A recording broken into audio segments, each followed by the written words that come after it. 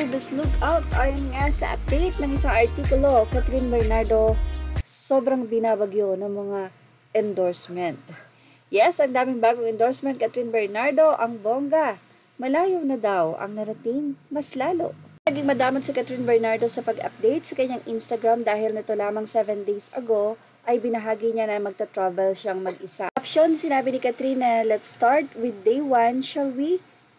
Pick 1, first time to travel alone. Pick 2, look who picked me up from the airport. I miss you.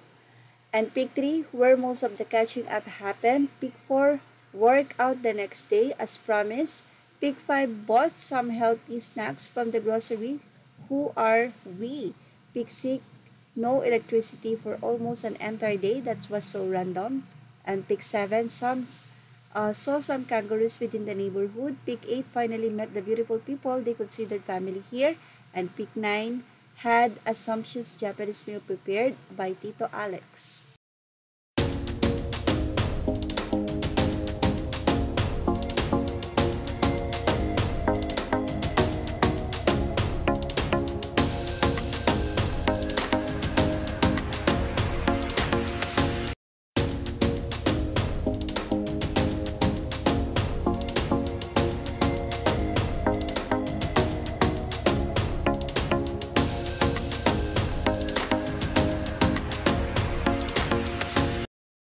Sobrang inuulan ng nasabi mga endorsement itong si Kathryn Bernardo at iyan ay inihayag na nga sa iba't ibang artikulo. Nag-viral naman sa social media ang pag-sign ng another contract nitong si Kathryn Bernardo sa ABS-CBN kung saan may caption siya ng "Signed and sealed with love, nothing but gratitude for the network that's been my home for 20 years. I'll always be here for you. ABS-CBN will never forget this day."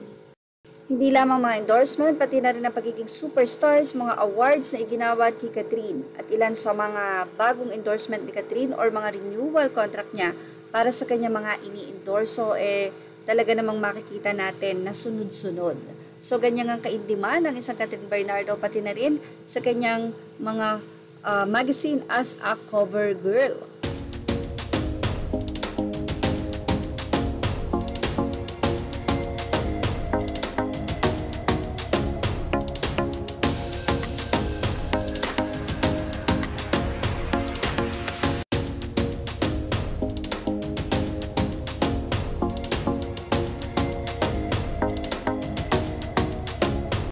Are all credit to the rightful owners. Please like, share, and subscribe.